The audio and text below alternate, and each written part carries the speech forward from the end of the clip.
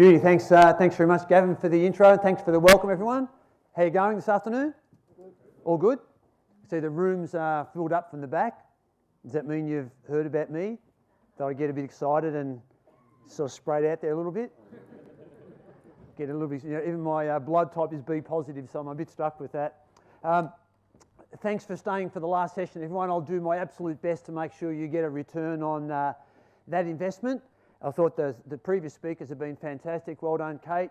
And Greg and Angela reminded me of how sometimes I don't communicate that well. Well, this session is a combination of personal productivity and personal resilience. So there's something in this for you if you are on the land or if you are a farm advisor, accountant, agronomist. You might have answered this before, but who's actually on the land here? Oh, thanks. I'm not a farmer, but I have spoken at quite a few farm events, and recently this year, early this year, I did a two-week tour around regional WA, speaking to and meeting a lot of the grain growers, and I just learned a tremendous amount about wheat variations and crop rotation and the rise of lupins and GPS seeders and so on. So I hope my analogies will be relatively on the mark, but I know that sometimes I do give people a wrong impression. And when Greg and Angela spoke about the importance of communication, it reminded me of recently when I moved house. I live in Melbourne, but for 27 years I lived right out in the burbs, and I've recently downsized. I've got two adult sons in their 20s, and they both came with us when we moved, so their downsizing hasn't worked so well so far. But when we got to the new place, we had it's like a townhouse closer to the city, and there's 3 bedrooms upstairs. So there's myself, my wife, both my sons, and one of my son's girlfriends was with us, and talk about family meetings. And the 2 removalists were these young Chinese guys, ripper young guys, but English was very much their second or maybe their third language, and we had to speak very slowly and simply so we could understand each other. And we're carrying the mattresses up the stairs at the new place, and I could see this guy doing a head count, trying to work out, who was with who. So he said to me, "Oh, so you'll have 3 children?" I said, no, mate, I've got the 2 boys. And he looked at my son's girlfriend, Jem, and he goes, "What about her?" And I said, "No, girlfriend." He goes, "What's your wife think?"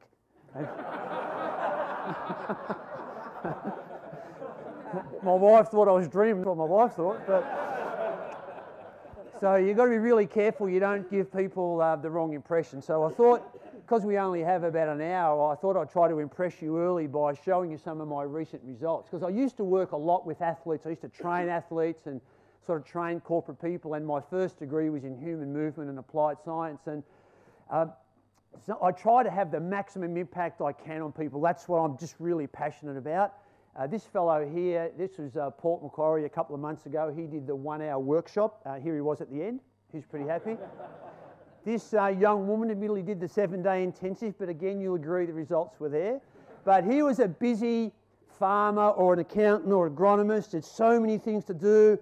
Working on the land, that's the home office. Had a look at new cropping techniques and new financing options. And this person, unfortunately, didn't have time to listen to what is essentially a very simple message. And unfortunately, there they were at the end of the day. And that, ladies and gentlemen, indicates a drop in standards. Some people actually go so far that they don't have any form of recovery in their life, and they get themselves into trouble. They got into trouble for coming back with a half load, because people just overload themselves. And those of you who do work on the land, you have a couple of additional complications. The first one is you work from home, or I'm assuming the vast majority, if not all of you, work from home. So straight away, you've got a harder separation between work and home. And as Saul said earlier in the morning, you have no control over the weather. And I always knew that, but early this year, having that experience with the farming communities really gave me a greater understanding of just how significant a thing that is, things that you can't control. Let me try to prove this to you. A number's going to come up on the screen. This is the audience participation part. You've got to yell at the number. You ready? Here we go. That's 1,000, a bit chopped off. New one comes, add it, give me a total. A little bit more enthusiastic if you can manage it. That's better. Good, you're going well. Almost there.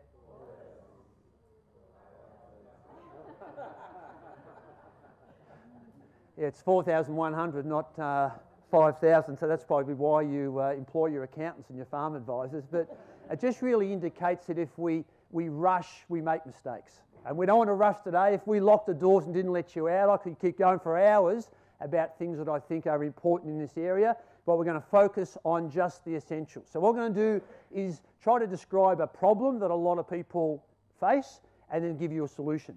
And that requires me to just give you a minute or two of chemistry. Because on this graph here, think of the line up, the vertical line there, that being that your vertical axis, which is quantity, and the horizontal axis is time. Adrenaline, you can see there, and S&M, that's not the S&M that Gavin reads about on weekends, that's serotonin and melatonin. You might have heard of them. They're naturally occurring neurotransmitters. They are chemicals, if you like, that float around in your bloodstream that control your energy level and control your mood. And adrenaline is your reserve, your turbo boost. So we want a higher level of the white line, the serotonin and melatonin, and we only want, hopefully, a lower level of the adrenaline. So you might have had a tough day in your office at Dubbo or out on the land at seeding time, and the seeder's working 18 hours a day to get it all done, or at harvest time before there's too much rain or the crop spoils or whatever, or you're shearing. You know, you're just working really hard, but hopefully you don't need the adrenaline to get you through that, because the serotonin and melatonin elevate your mood, which enables you to cope with things, and it elevates your energy level. So that's what we want. But sometimes people allow the balance to change. You might have got through a tough day at work or at the farm or in a corporate environment, and all of a sudden you're woken 3 o'clock in the middle of the night by a possum jumping on the roof, making this loud noise. And you're not even aware that's a possum. It's just something's woken me up without any drowsiness at all, and you're straight out of bed and you're walking around thinking, what's that noise? And if it was just a possum, you go to the kids and say, all right, boys, Dad's here, the situation's under control. But if that noise is someone breaking into your house to rob you, you can nick off out the front, let them fend for themselves. You know, that's that fight or flight mechanism where instantly you're ready for action. It's why you can swerve your car before you've consciously realised a bus has come through the lights in one of the main intersections in Dubbo. Or you can quickly duck your chin underneath your shoulder if someone has a poke at you in a bar or on a sporting field. Never underestimate the power of adrenaline. When I was a teenager, I was walking along a river with a fence one side, a river the other side, all of a sudden a snake in front. And I vaulted over that fence, and there was a rail, and I honestly don't even think I put my hand on the rail as I jumped that fence. If there had been a high jump coach, I reckon he would have signed me up at the time. One of my work colleagues actually lifted up a car, the back wheel of a car, to pull out a cyclist who'd been trapped under a car after an accident. So never underestimate the power of adrenaline. There's incredible documented cases of things people do. And as soon as the adrenaline goes up like that, the good stuff, the white stuff, the serotonin and melatonin goes straight into storage, because adrenaline is the dominant neurotransmitter, the dominant chemical we have. So everything changes. So as soon as I've got this high level of adrenaline, I'll talk faster, I'll breathe quicker, my heart rate goes up, my blood pressure goes up, my nervous impulses are enhanced, I'll wear out the channel change on the remote control, I'll look forward to things, and once they start, I'll wait for them to be over, because I'm always in a hurry to get on to the next thing. You can tell when someone has a high level of adrenaline, because for them, you know, heavy traffic becomes like a personal insult. You know, a stop sign is just a suggestion. You feel like you can sense your mobile's about to ring, and when it does, you quickly whip it out to answer it, and if it doesn't ring, you keep checking it just to see if you might have somehow magically missed a call. When you're a bit stressed out, does anyone here like to have an alcoholic drink at the end of the day? Yeah. Why stop at one? Why wait till the end of the day? That's how we roll down in Melbourne anyway. Anyone ever woken during the night and you think to yourself, oh, it must be about 3 o'clock in the morning, and you look at the clock radio by the bed, it's 3:02. Anyone ever done that? You know what you think there? That clock's fast, because that's how good our inbuilt time mechanism is. So you think, 3 o'clock in the morning, I've got to get up at 6, I've only got 3 hours left to sleep. Right, I have to go back to sleep right now. And the harder you try, the worse it is, and you think to yourself, I'm not going to look, but you do, and it's 3:45, then it's 4:10, and you get to about 5 o'clock, and you look at it one more time, and you think, oh, I've only got an hour. I'm never going to go back to sleep now. I might as well just lie awake and wait. And next thing you hear is Beep, beep, beep, beep, beep, beep. You've let yourself off the hook and slept the last hour. Been there? Classic indication of too much adrenaline. Now, who's ever, say, if you're a grain grower and you're getting close to harvest and the weather's looking a bit dodgy and you've just got to work around the clock for a couple of days or a week to get it all in.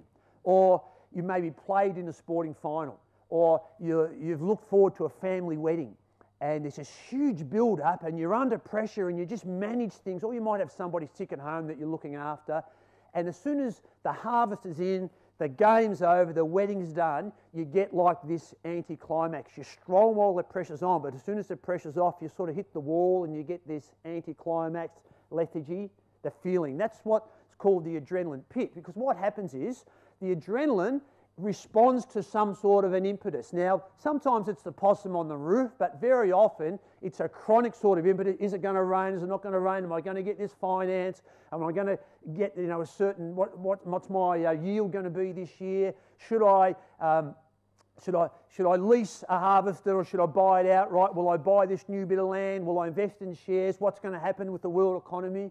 And the adrenaline comes up, but your body is always working to get the adrenaline back to its baseline level. It's always trying to come back. It might take hours, days, or sometimes weeks, but it's trying to get back. And here's the point of all that preamble. The white line, which is the serotonin and melatonin, starts high, is suppressed by the adrenaline. It doesn't automatically kick back in once that threshold's there. It limps back in. In my old footy days, after a game for about 2 hours, you wouldn't want to eat, sleep, talk. You just felt like sitting in a dark room. You'd come good and kick on later in the night. But for so many people with demanding jobs and busy lives, they get to this point, and if you excuse this pointer for a moment, there's nothing here driving my energy and mood. So I'm feeling flat. This is mid-afternoon fatigue. Can't get my head off the desk, or I can't actually get started. A classic story, as fellow told me, who's a grain grower in WA on some marginal land, and he'd been close to being financially shut down for 12 years. And he told me he had this water, of course, is precious in that environment, and he had a water leak and it was under pressure. And for him, it was an easy job. It was close to the shed. You could just turn it off, go back, do some cuts, do the weld. For him, a 20-minute job. He had everything he needed to do it, he said, but he stood there looking at it for an hour, watching the water seep away because he just couldn't get going. That's that situation right there. And what we do very often when we get in that situation, because there's nothing driving, because it's like, I need a couple of strong coffees, where's the Red Bull?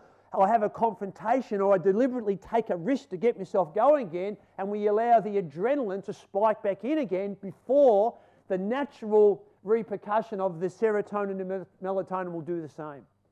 So over time, it changes, because as soon as the adrenaline comes up again, the serotonin and melatonin will go straight back into storage. So over time, it looks like this. It's like an infinity symbol or a radio wave, but it's going downhill. And that graph there, ladies and gentlemen, depicts addiction. I've worked quite a bit with drug users who say, when they're honest, first couple of times I took it, I've never had a high like it. Nothing's been close to that. But after a few goes, it didn't work so well. I had to increase my dose, try to get that high again. Then I tried some different stuff. I put things together, and now I'm just trying to get back to where I used to be without it. The point of all that is that the adrenaline high here, which allows us tremendous impetus and tremendous feats of strength and endurance and mental capacity, after a while, if you overuse the system, the adrenaline high here and here is actually at or below where it used to be without it. Are you hearing me there? Because if you overuse the system, you wear it out. If you overuse the system, you render it ineffective. Now, I'm no expert on agronomy, but I do believe that if you keep planting a certain strain of wheat in the same paddock year after year without resting it or rotating it, that it changes the soil to the point where you won't get the yield. Is that a reasonable suggestion from a non-farming person? Well, we do the same thing. We render our own ability to deal with pressure and stress ineffective if we don't have some strategies. And you might have noticed that there's also a little yellow C down the bottom there, which I just want to briefly explain to complete the chemistry lesson. Has anyone here ever had a cortisone injection for a tennis elbow or a crook shoulder from cricket or sore back or knees, anything like that? Anyone had, a couple of people had them. You probably know that a cortisone is an anti-inflammatory and it's meant to take away the pain and the pressure and the crepitus and the swelling and the loss of function, usually in a joint. Well, we make our own cortisone, but we call it cortisol. It's virtually the same thing. And the role of cortisol is an anti-inflammatory. So cortisol, when you first wake up in the morning, should be a little bit higher, so it gets us going, gets everything going at the start of the day, so we get moving. And then as we get moving, the cortisol drops off to virtually nothing. Then when you go to sleep the next night, while you sleep, it just builds up a bit to get you going the next day. However, with people who don't have strategies to deal with what I'm talking about, cortisol goes the other way. It starts where it should, but it ramps up like a shocker. And then you might think, well, hang on, Mark, if cortisol is an anti-inflammatory, surely more is better. But unfortunately, like so many things in life, too much of a good thing works the other way. And when we have too much cortisol, we actually lose all the anti-inflammatory capacity of our body. So you wake up in the morning and you think, geez, I must be getting arthritis because all my joints are aching. I can't get myself going. Your skin tends to get a bit itchy and scaly, especially men tend to put on a bit of belly fat. You get these cravings for salty and fatty foods. You crash at night only to wake up 2 hours later wide awake thinking about all the things you haven't done today, didn't get to and you have to do tomorrow, and you can't concentrate on anything for more than about 10 minutes. And in emergency, hospital emergency wards, one of the first things doctors will do if someone comes in and it's a suspected heart attack or something like that is they'll measure the cortisol level because they call it the death hormone. Nice, cheery statistic. It gets better. I was just getting to the good bit. And in 45% of the cases of heart disease in our country, the first warning sign is sudden death. So that's God's way of telling you to slow down. But all that together, this has a name. So the red line, which is the adrenaline going up and down but diminishing, and the cortisol going the other way, has a name. It's called adrenal fatigue. We have two stress hormones. The first one is adrenaline. The second one is cortisol. They both come from the adrenal gland. And you might know the word renal relates to kidneys. Well, adrenal is added to the kidneys. It just sits on top of your kidneys. That's where they both come from. And if I get a real fright, it's almost like someone's pushed a button because I can feel the squirt of adrenaline coming in and burning your insides. Everyone, I'm sure, has experienced that feeling. But what that depicts there is adrenal fatigue. You've worn out that system, like the fellow in Outback WA who couldn't fix his water leak. He was suffering from adrenal fatigue. There was nothing wrong with him emotionally. That was an actual physical manifest of what had happened to him over the last few years. So what's that got to do with us? This is a condition that I see so many times in all walks of life, and a lot of people who are on the land, and I say this with the greatest of respect because my father-in-law has been a beef cattle farmer for 50 years. People can get isolated, and working from home, potential isolation and pressure together create a potentially dangerous combination if you don't have strategies. I also see a tremendous amount of inefficiency in all walks of life, and that's why I've developed this thing called the Go Zone that Gavin mentioned in the intro. So I want to tell you about the Go Zone, and I hope you'll be prepared to consider giving it a go in your own life and see how it might actually fit. And just to preface that, I just want to admit that I'm a student of this as much as I am a teacher of this, and I have been guilty of that myself, because when I used to train the footy players, I also used to edit a magazine, and I used to run 10 corporate gyms all around the state of Victoria. So I would get up at 5 every morning after having gone to bed at midnight. If someone would ring me for a chat, I'd say, what can I do for you? Because I was in such a hurry to get on to the next thing. And I'd never have a dull moment. I had in the magazine office that I edited, we had 10 staff. We had the corporate gyms when I'd race around and had staff in them. And at sort of 3 o'clock, I'd down tools and race down and train the footy players. So there's never a dull moment at all. And one time, one of the Collingwood footy players had a little bit of extra weight that he shouldn't have had. And it was my job to get that weight off him. So I used to get him after this crazy day we'd had. to ride his push bike from Heidelberg, which is an inner suburb of Melbourne, where I actually now live myself by coincidence, right out to Eltham, which is sort of a bushy part about 25k out of town. He'd have to ride his push bike up and down the hills, and I had a gym where I used to live, and I'd put him through a workout in the gym, and he'd ride home again. So I'd work out with my metabolic calculator how many calories he was burning, and he had to be losing this weight. And we're doing it 2 and up to 3 times a week, and it wasn't actually working. And one night I was quite angry, and I was waiting for him to arrive, so I opened my curtain at the appointed time of 8:17, and he's actually already there. He's actually in my driveway, the bike's lying in the driveway, he's got my garden tap running, and he's splashing water from the tap underneath his arms and to his hair to make himself look like he'd been sweating. So I knew that something was amiss, but I didn't let on. While he started the workout in the gym, I had to scout around the front. Of course, you know what I found in a little alcove about 50 metres from my home? Yeah, his ute. You see, he'd been putting his bike in his ute, driving to Eltham. So, righto, Mark, let's go, I'm ready to work out. So I didn't let on that I knew. I gave him a doubly tough workout, trip to the vomitorium. It's like 10:30 at night. He's in the driveway with one leg over the frame of his bike. So I've grabbed him on the shoulders and I said, Caro, you've worked out so hard, just for tonight, I'll drive you home. So I put his bike in the back of my 1-ton van. I drove him back to Heidelberg. He had to get out of my van, back onto his bike and pedal back across to Eltham to pick up his ute. And I'm waiting in the bushes going, gotcha, you know. Crazy, stupid things we used to do, but really I shared 3 things in common with a lot of people that I meet. The first one was I had a bit of knowledge in human movement and biomechanics, as you do in farming or accountancy or agronomy or finance or whatever. Second thing is I really wanted to do the best I could for my clients, the footy players.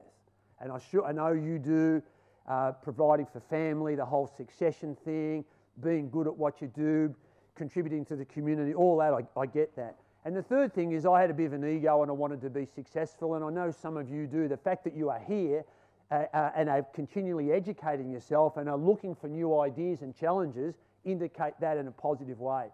But you put all that together and sometimes people get it out of balance. So, here's the go zone. Now the go zone arose out of 3 lessons in life over 20 years, and I finally sort of put it all together to put it into this packageable format. But the first lesson was when I was a teenager, I was a cricketer, I was a batsman, and I was playing in like this the state games, and they were picking like a national junior squad, and I'm batting away, and I had one key thought when I was batting. You know what my key thought was? I've got to make 40. Because if you made 40, you were automatically through to the next round of selection. You couldn't be cut by the selectors. If you didn't make 40, it was up to their discretion.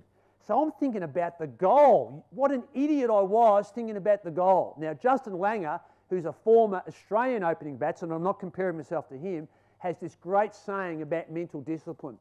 And the saying is this: the essence of mental toughness is the ability to focus only on the very next thing, the thing that's right in front of you. So Justin Langer says he got to the point in his career where it actually mentally didn't matter to him whether he was facing his first ball or he's already 100 runs or he'd just been hit on the helmet, because the only thing he had any control over was the very next ball. Now that's why cricket's a good analogy, because they come one at a time.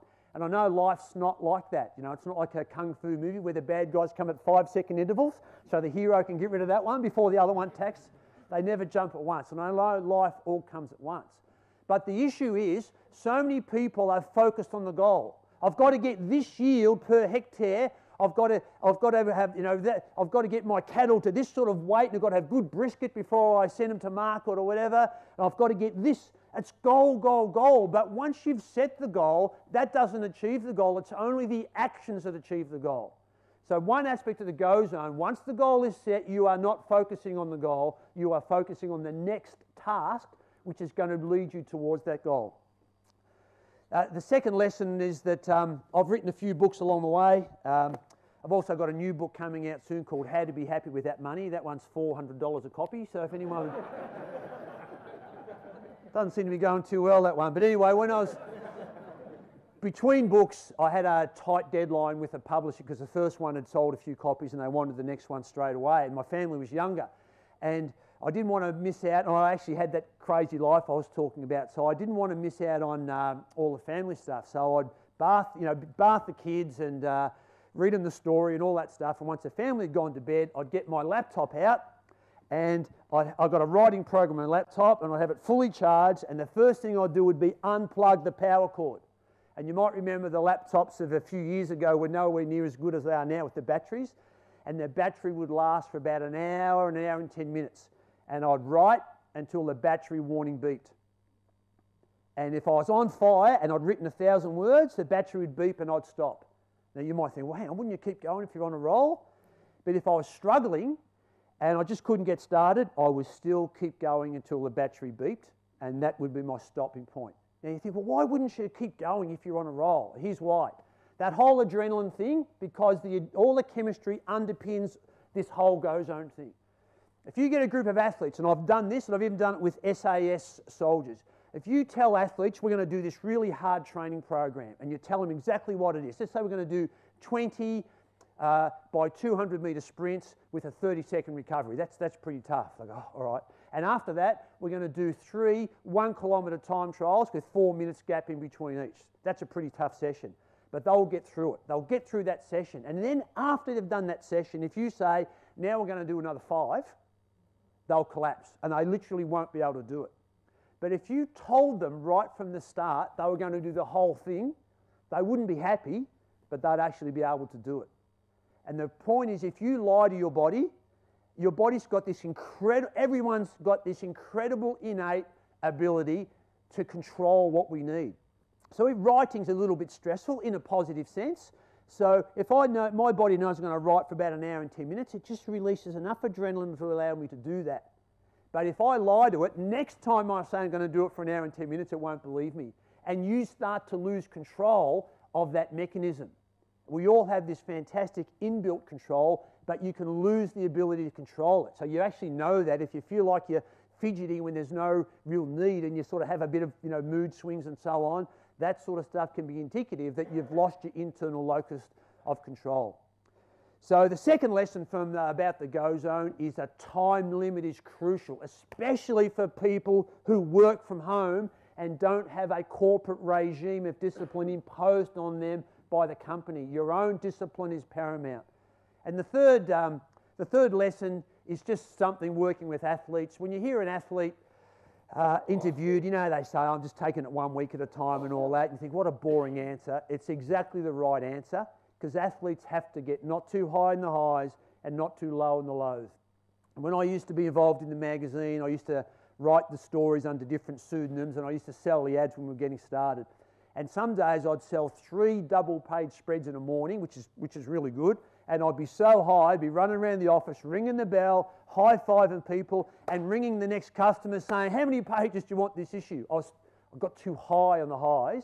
But other times when I couldn't sell a page, because I was like many of you, I was a determined person, I'd have a list of people to call, and I'd ring up and say, look, Jeff, don't suppose you'd help us out this issue, would you? No. And we're struggling here, and I do it in a very sort of negative, almost perfunctory manner, just to tick and flick.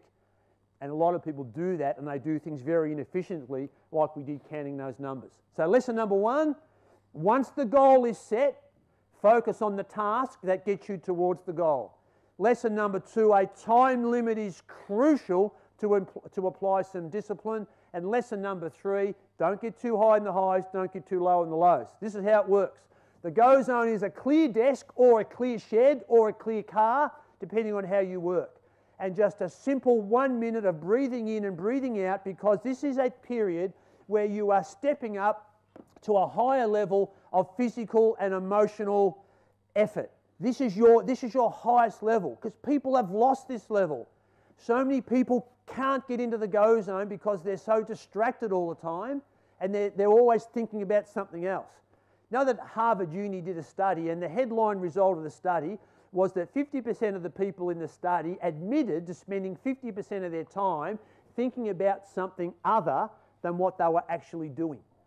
So if you extrapolate the result into society, it means half the people spend half their time distracted.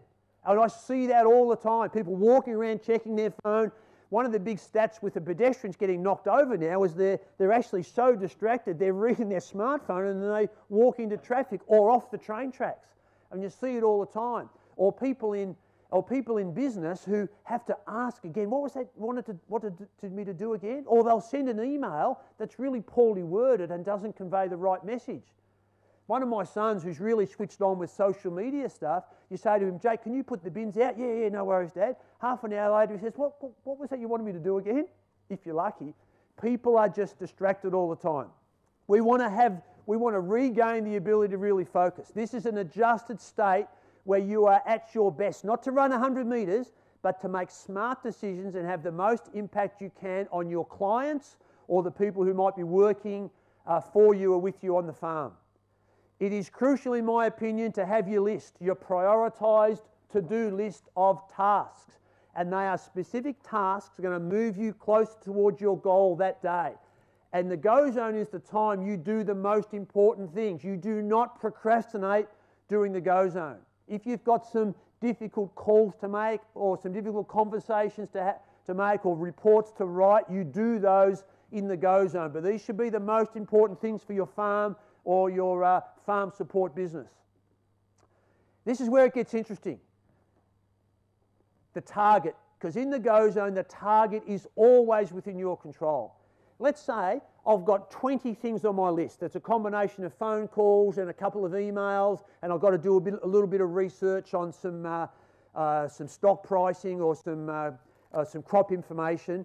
And I've allowed myself, let's just say 2 hours. 20 things, 2 hours. So 2 hours is 120 minutes. I've got 20 things, that's 6 minutes per task. What do you reckon I should go for? Should I try to complete my list? Should I get halfway through my list? What about if I'm in a accounting business and I'm in a business development role and I've got to ring some prospective clients? So I've got 10 local farmers that I'm going to ring.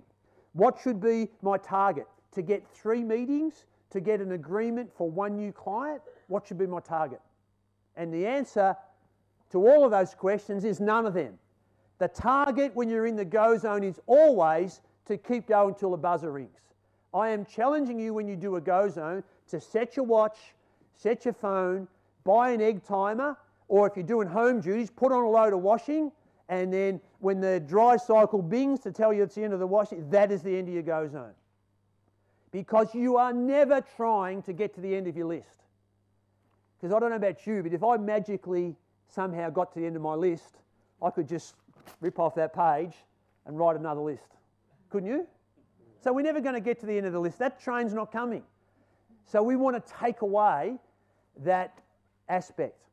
There's 2 reasons, in my opinion, you should do this, and 2 reasons that people who do it find it effective. The first one is you will just get more done. I can guarantee you will get more done, and you will do it in an efficient manner without mistakes or without the vagaries of an email that sends the wrong tone, or a fence repair that's not tight enough, or a seeding row where the GPS is off that's not exactly straight or the right depth. But the other reason is equally important, and that's because it's liberating. It stops you worrying about all the other stuff that's floating around, because it's the anxiety which is the huge issue with people. False modesty aside, I can say I've had a fair bit I had some damage to my teeth from sport, and I've had a lot of dental work done over the last few years, and I absolutely hate it, but I can actually honestly say that when I have a dental appointment, I can mentally not worry about it till the moment I actually get there. I don't worry about it the night before, I don't worry about it that morning. I can just compartmentalize that, and when I walk in I think, oh no, here we go. But the damage of the previous few hours and the previous few days is not there because I compartmentalize that. And that's part of what's happening with the go zone. If I've got some difficult things to do, I don't have to worry about them now because I'm not doing a go zone until tomorrow. This depends on you. Some people might need to do it every day. Some people do need to do it every day. You might choose a couple of days a week. I prefer to do mine in the morning, late morning, leading up to lunchtime. I do it for 2 hours from 10:30 to 12:30. 12:30, I'm still working the rest of the day, but I feel like the hard stuff is done. Lunch is the reward, and it's like I'm cruising through the rest of the day, even though I'm still working. And that's a great feeling for your optimism and your well-being to have that done. If you're not an organised person at the moment, I would suggest you only start with an hour or maybe only 45 minutes, because the people who are most gregarious and most like to have the freedom are the people who need this the most. One of my colleagues at work has now tripled his output by doing go zones 4 days a week. And when he started, he had to start with 30 minutes, and he'd come out after 30 minutes like he'd done a couple of rounds with Danny Green. He really struggled to keep on track. Because you know what most people do? Let's take that example of the business development. I'm trying to get more customers for my business. I'll ring the first one. No, not interested. Okay. Ring the second one. Actually, I've just signed up with your competitor. Whew. Number 3, not only do I don't want to work with you, I've talked your best client into going somewhere else as well. 3 tough things. You know what most people do after 3 tough things? Wouldn't mind a coffee.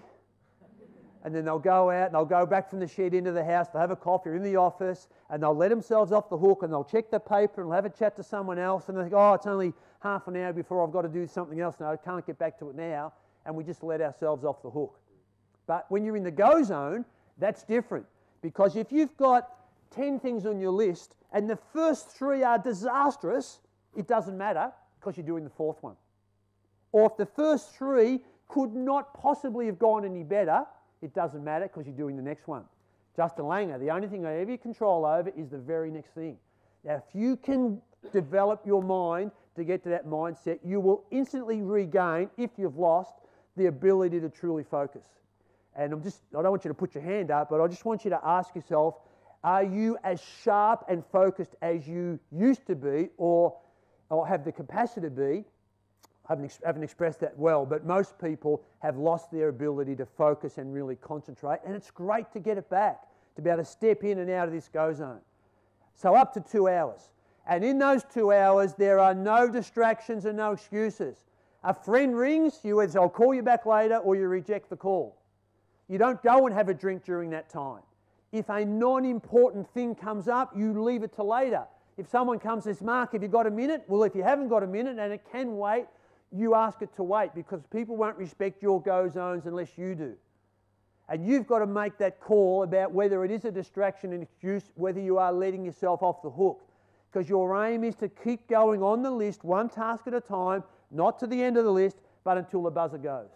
And you always finish with a little debrief, and instantly you determine when your next go zone is going to be. I finished my go zone at 12:30 today. I'm looking at my calendar, and I'm automatically organising my next go zone. So the list that hasn't been completed transfers to tomorrow's go zone. Now, of course, the obvious question is, well, what happens? I've done a go zone until 12:30, and at 2:30 something really important happens. What do? You step back up. Step back up into the go zone, and you develop your skills to step up and step back. But you have to understand you can't be in the go zone all day, every day. You end up in the de facto slow zone I'll talk to you about now. So this is a go zone desk if you're working in an office environment. There is not stuff all over the place. The chair is not looking at the window deliberately. All is there is the list, the computer, the phone, everything you need, nothing that you don't. And that's the coffee over there, and that's the symbol that comes onto your desk or on your person when you're in a go zone. That stays away other times. This is the photo of your family that you put on the desk to motivate you to do the hard things. I have a model of the Pantheon, and Pantheon's a building in Rome. Anyone ever been to the Pantheon? I'm sure some of you have, and it's virtually unchanged for 2,000 years, and it's a great symbol of strength and resilience. So I put that on my desk while I'm doing a go zone. It reminds me to stay in the go zone, and if someone comes into the office and they see it, they go, oh, you're in the go zone, and they walk out. But I had to get them to respect the go zone first. Or if you're around the farm the whole time, you just have something in your wallet that you just put a ring on your finger, or you just put something in a different pocket. Symbolism is crucially important, that you are going to stay in this go zone. Now, the other 2 zones don't take long to talk about, and then we'll see how it all fits together. The slow zone is the zone that most people are in 100 hours a week or more. There is absolutely nothing wrong with the slow zone. It's your comfort zone. It's your routine zone. It's the time where you just do the normal stuff. but not the most important stuff. The crucial point here is the third one that says it's productive but non-stressful. This is not when you make a decision to purchase some more land or not to. This is not when you make a leasing. This is not when you, as Greg spoke before about, don't always just swallow the advice of the experts, make your own decisions or get a second opinion. Because you are making big decisions. When we talked about farm investment that Gavin had right at the start and the costs of running a farm per year, you know, these are significant businesses and you're making big financial decisions. Or will I change a relationship? Will I move house or will I extend my house? These are not slow zone decisions. But it's amazing how many times people make a decision in the slow zone. The slow zone is when you're in the groove. Of course, you know the problem about being in a groove? It's only about that far above a rut. I did a lap of the zoo on my bike. I hired a push bike and did a lap of the zoo before. And the animals are all absolutely in the slow zone. They do. They just get fed. They even had a tiger had to climb the pole, but instead of leaping up the pole to get its food, it just sort of meandered its way up the pole because it was in the slow zone. And they say, I'm not criticising the zoo, it's fantastic for kids and so on, but no, they can't release those animals back to the wild because they can't get back into the go zone. I see it a lot with people who are successful and retire, and if they don't have anything to sort of drive them, they get stuck in the slow zone. A friend of mine sold a restaurant and he was, worked really hard, and within a month he was getting up at 8:30 and by 10:30 he'd be sitting on the couch in a tracksuit, unshaven and falling asleep because he got stuck in the slow zone all the time. So there's nothing wrong with the slow zone, but so many people can't get out of it. And this is a slow zone desk. May look a little more familiar to some of you. But almost every second, this person somewhere in their brain is thinking, wouldn't mind another coffee, should clean up that paper, got to return that call, oh, there's my gas bill I've got to pay. And it's all you're doing is diluting your impact. If you emphasise everything, you emphasise nothing. And people just get very inefficient, but they get used to it. And we get used to being totally distracted because we've got smartphones on and it's beeping the whole time and there's so much information, we just get used to being distracted. And when you do have to focus, it doesn't feel that pleasant. It feels a bit unpleasant, but I'm here for you to win back your power to concentrate. Now the third zone is equally as important, and this is the one where we may have to wrestle a bit because this is where some people struggle, and the reason they struggle is guilt. Because the no zone is where you recover. Can you remember the chemistry slides about the bloods going up and down? Well, this is like, think of a piano accordion, you squash it in, a squeeze box, and it makes a noise. The no zone flattens everything out. On all of the lines, it flattens out all the lines. It's like restore factory settings.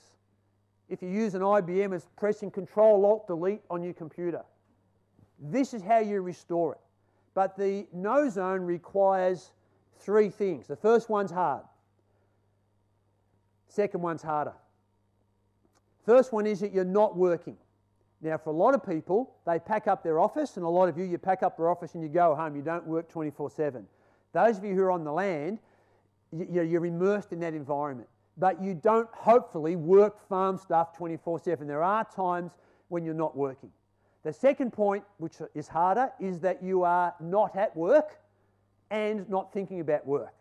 Who would admit they spend a fair bit of time when they're not actually working on the farm or in business, still thinking about work or the farm? Yeah, of course, lots of people. Because as soon as you say to yourself, don't think about work, don't think about work, don't think about work, of course you think about work. It's only natural. And that's where we require the third thing. And the third thing is where the no zone comes in. Because the third thing is you are doing something that either distracts you. Now in the go zone there's no distraction, but in the no zone there's total distraction or total immersion to the point you are no longer thinking about work. I'll give you my examples. I'm a keen surfboard rider and a keen golfer and tennis player. I also love astronomy, and Venus was out last night. You'll see it in the west.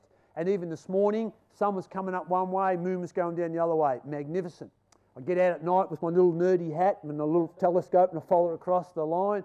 And I love chess And I've got a pen collection from all over the world, and I get them out at night, and I click them up and down. I put the green ones next to the blue ones, and I move them around like they're little toy cars.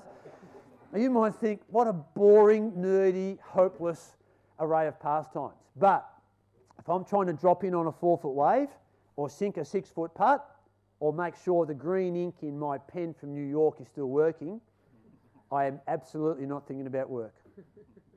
And it can be like paddling up a river where you are physically tired, or it can be playing a game of chess where you hardly move, but the end result is the same. You get the restoration of your blood chemistry, and you need to do that in order to do tomorrow's go zone. You have to do this every day, but a couple of times a week you have to do no zones in order to get back to be able to do go zones.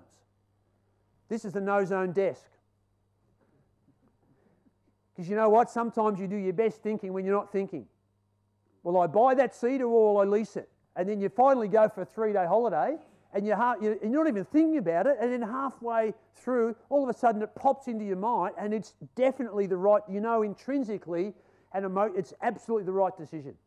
We just got to get out of our own way in order to do that. And the problem is a lot of people feel guilty because they don't feel like they're actually achieving anything if they, go to yoga class or read a book or knock off early or ride their trail bike around the perimeter fence or whatever your hobby or passion is. But you shouldn't feel guilty. You know when you should feel guilty, everyone? It's when you go out for dinner and you've drunk most of the red wine yourself. You're the only one who orders dessert.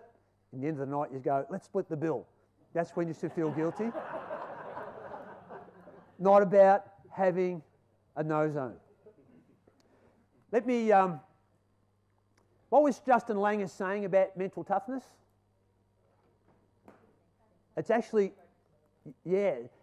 more than one thing at a time, because when you look at the way he says it, he actually says it 3 times, which I love. The ability to focus only, very next thing, the thing that's right in front of you. He says it 3 times. That's how precise it is, and that's the mindset what you want in the go zone. And the benefits, as I said, are the efficiency, but also the liberation. Everything, all of the physiology underpins this, but you don't even have to think about this as long as you are changing gears. You've got the ability to step up when you need to and step back when you have. If I bump into you in the streets of Dubbo in a year's time, you don't remember my name, I won't be offended, or some of what we've discussed, but if you said, oh, you're the fella that said stress isn't the problem's lack of recovery, I would be elated, because that's the problem. The stress enables us to achieve greater things than we could otherwise. To live longer, absolutely, the empirical data says good amount of stress will allow you to live longer as long as you've got strategies. Does anyone know the actual definition of the word resilience? Resilience actually comes from the metals industry, because it wasn't in our vocab, it wasn't in our nomenclature about 15 years ago, and now it's everywhere. And resilience actually originally described a metal's ability to return to its shape after it had been pushed out of shape by force, by heat or by cold or by pressure. And people think resilience is, I've got to be so strong that 3 years of bad weather and falling grain or cattle prices or land prices doesn't affect me. I've got to be impervious to financial pressure. I've got to be impervious to somebody on an adjoining farm having genetically modified crops, or I've got to it's like water off a duck's back. And that's absolutely not the case, because this ball is technically resilient, because if I squash it and I just release that pressure, it returns to its normal shape. If I bounce it, it comes back to its normal shape. Now an egg, which is very nutritious, but if I drop an egg, technically it's not resilient because it's not going to regain its shape. And that's what resilience is. Like if something big happens to you, it's going to have an effect. If something happens in your personal life, or someone you know isn't so well, or you have a big change in your business, that is going to affect you. It should affect you. We are not robots. And that's why we need recovery. And I'll very briefly tell you about a 45-year study of aging conducted by an American clinical psychiatrist called George Vaillant. I'm not sure if this guy's still alive because when I met him he was well into his 80s, living in Sydney, but he's an American guy from Harvard that studied ageing for all these years. And he's come up with the most important factors in ageing well. And I want you to tell me the common theme of all of these factors. Now, when I met him, I thought it was going to be exercise and nutrition. He said to me, well, young fella, they're numbers 5 and 6. And he also ignores genetics because we can't control who our parents are or were. So he's got 4 factors in healthy ageing more important than those. Here they are in reverse order. Number 4, take your holidays. Well done, Greg and Angela. While you're building your empire, you still had your family away on a 2-week holiday every year. Good for you. Who hasn't had 4 weeks holiday? Who hasn't had a solid block of 2 weeks holiday each year for the last 3 years in succession? So you've got to put your hand up if you haven't done that. There's more than half the hands up. Who's ever gotten sick on a holiday? Then there's more hands up. You know why? Too much adrenaline. No one can do it as well as I can. Couldn't possibly leave the farm. If I leave my business, the inbox is going to be that high when I come back. I'm too important to go on holiday. Unless you're right on the cusp of financial survival, I've been there and I respect that. But otherwise, get out and take your holidays. Because you know why you get sick on holiday? The adrenaline's there, it keeps coming back like in the graphs, and you finally go on a holiday and you go to the Gold Coast and you lie in a towel. 3 days later, the adrenaline dissipates and all the things trying to impinge your immune system finally get a chance to pay you back and you get sick. It's one of the healthiest things you can do, but if you don't go on holidays, you just exacerbate the situation. So number 4, take your holidays. Number 3, sleep well. Cortisol, adrenaline and sleep are so closely connected. If anyone follows the AFL, you might know the Bombers, Essendon, have been in a lot of trouble about their supplement program. And part of what they were doing were taking peptides which released human growth hormone, which is the stuff that Lance Armstrong used to take back in the day of the Tour de France, where the best cyclists in the world would be labouring up Alpe d'Huez, one of the French Alps, on a hot day with their vest unzipped and their skin would be purple through oxygen deprivation. And here's Lance Armstrong, half a kilometre in front of them with his bum still on the seat, doing it like he's out for a Sunday ride. That's how powerful human growth hormone is. It doesn't give you big muscles unless you do heaps of weight training. Human growth hormone is your body's anti-aging agent. It's like Botox for your whole body, but you don't get the surprise look. Doctors legally inject their patients. Unless we're an elite athlete, we can get injections of human growth hormone as a cosmetic anti-aging agent. That's what the coach of Essendon was doing himself. Now, we make human growth hormone when we sleep. But 3 blocks of 2 hours sleep for a total of 6 does not equal 1 continuous block of 6 hours. Think of a pyramid in reverse. So this is a pyramid, there's a peak and the base down here. I go to sleep up here. The first hour of sleep, I don't make any human growth hormone. After an hour, I start to make some. So the pyramid, I've got the apex of the pyramid. Second hour of sleep, I make a little bit more. So let's say that's now 1 a.m. And at 1 a.m., I wake up wide awake because of a high level of cortisol, thinking, shit, I didn't return Gavin's email. Oh, now, and I've got to drench, I've got to order that, I've got to order for the drenching of the sheep, and I've got to make sure I do the service, and I've got to check that fence, and I've got to ring Harry back, and I put that money in term deposit, and then now I need to go to the toilet, and I get up, and by now, by the time I get back to sleep, it's 2 o'clock in the morning. I've wasted an hour, but I don't make any for the first hour of sleep. So it's now 3 o'clock, and I start to make some again.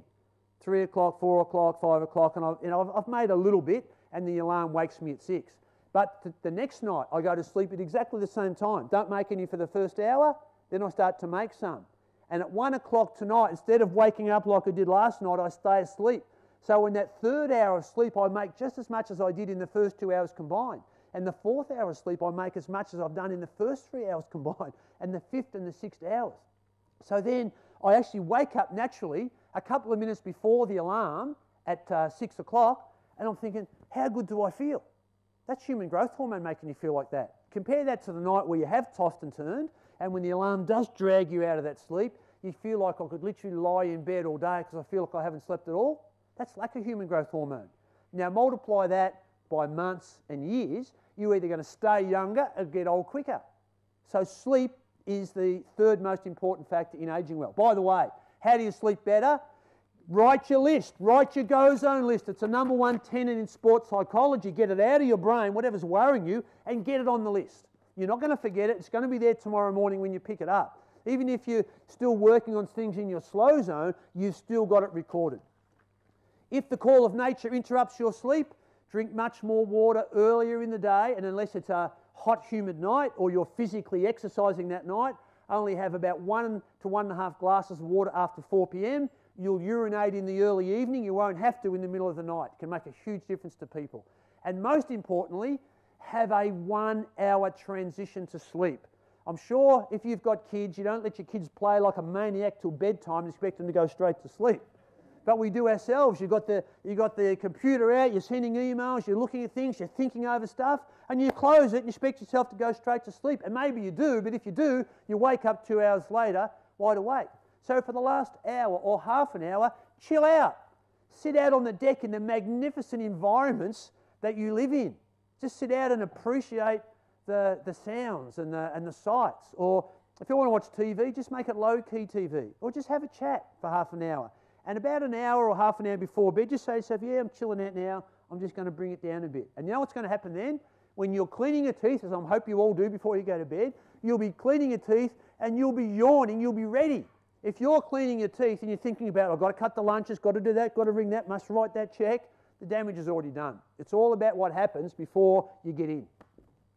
So you can become a better sleeper. Second most important factor in aging well, I call it a no zone. George Vaillant calls it passions. You've got to have your passions. People who don't have passions are boring. And we know what happens with people who only have work, and then when work's taken away, so you've got to invest in your passion. As long as you enjoy it, no one gets hurt, it's legal, it's a no zone, it's a passion. So spend the money, join the club, get the lessons, do the course, get someone involved, treat yourself, invest in yourself so you've got a broad thing. And I know this is a difficult issue for some farmers because they love the farm so much. They love the farm, and that's a great thing. But I say love the farm and love something else as well. And sometimes you don't know how good things are until you start to have a go at it, whether it's learning a language or learning an instrument or whatever. And if you can't think of anything, pick the thing you hate the least and do that for a while, and you might find a new passion. So 4, take your holidays. 3, sleep well. Blocks of sleep are crucial. 2, have some passions, have some no zones. And number 1, the way he says it is have some people who love you, which doesn't mean have a partner. He's not talking about sex. He means stay connected to people. Do not allow yourself to get isolated. I travel a lot, and because I travel a lot, sometimes friends will ring and they'll get the message because your phone's switched off, and then they don't ring. So you've got to reach out. So not my close friends I see all the time, but my broader group of friends, every week I ring 2 people.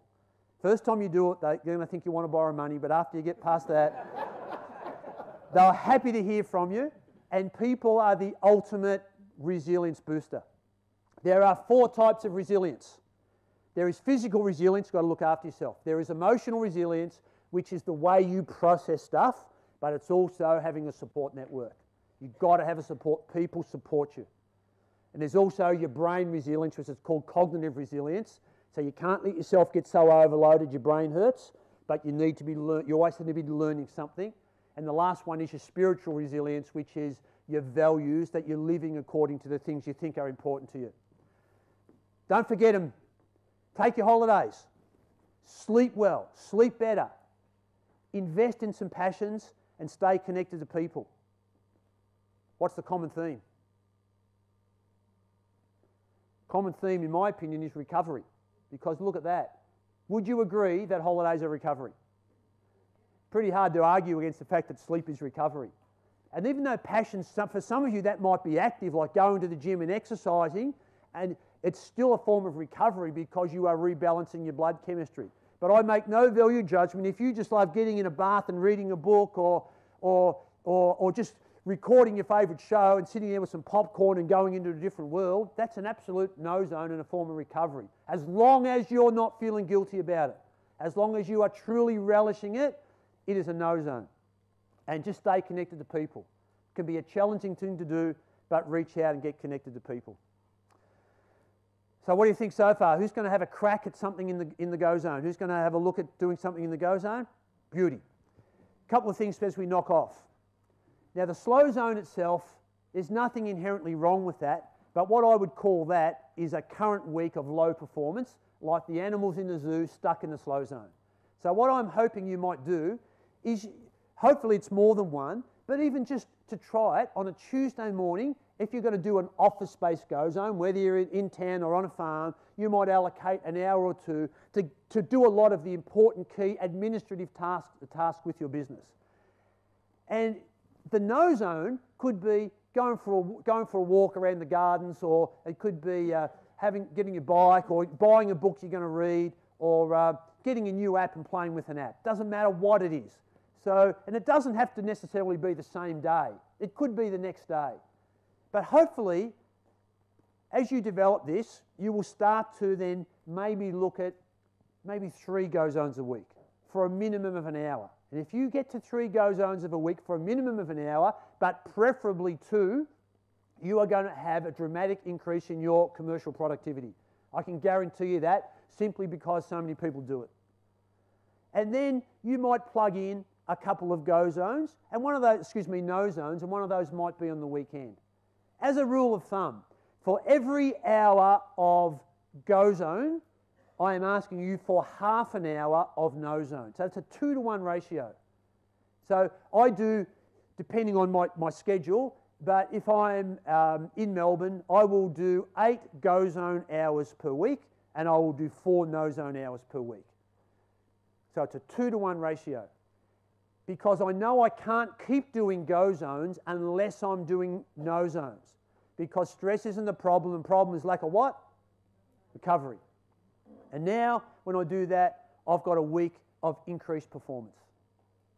Let me just finish with just a couple of things, and if there's time, we'll just do a couple of questions. I just send out a couple of tweets a week, if anyone's into Twitter, to remind people about the go zone and the no zone and so on. So if anyone's into that social media platform, or if anyone's got questions they don't want to ask in a group, I'm more than happy to answer emails later by doing that.